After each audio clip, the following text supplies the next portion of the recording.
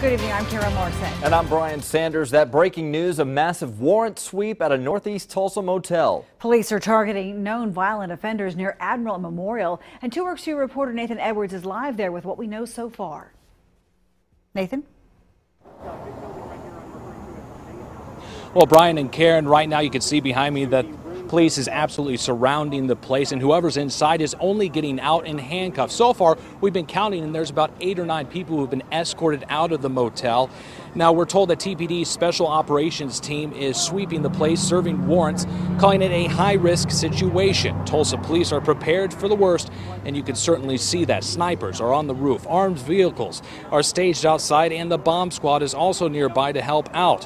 I'm told police are serving multiple warrants at the motel, ranging from drugs to violent crimes. Now, we will stay out here all night until the scene is cleared, and once we get more information, we will update you online and on air.